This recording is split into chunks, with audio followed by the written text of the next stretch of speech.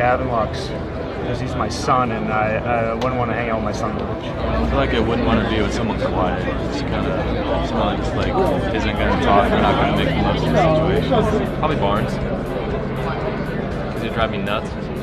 I love him, he's the best, but he's really good for 4 hours at a time, but for a whole day in an elevator.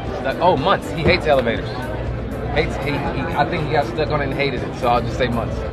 I can't, there's a reason I want to say someone, but there's he's a little gassy, so I don't want to be in that, but I won't say his name. I'm going to go with Cody, because I think he just wouldn't talk very much. I think he'd just kind of hang out and just wait for it to be over. He'd just kind of hang out in the corner. I'm going to just go Frozen Elsa, because that's the only thing that came to mind, but I don't know. First thing that comes to my mind, I'll just go with it. Just Let It Go from Frozen. I don't know, I feel like it's a catchy song. It's easy to sing along with.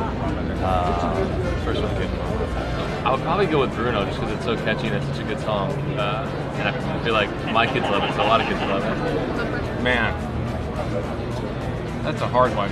We're just watching Canto, so Bruno, you gotta go with, I like Bruno, that's catchy. I like catchy songs, so I'll go with Bruno from Encanto. Mickey Mouse Clubhouse, because that's what Kinley loves.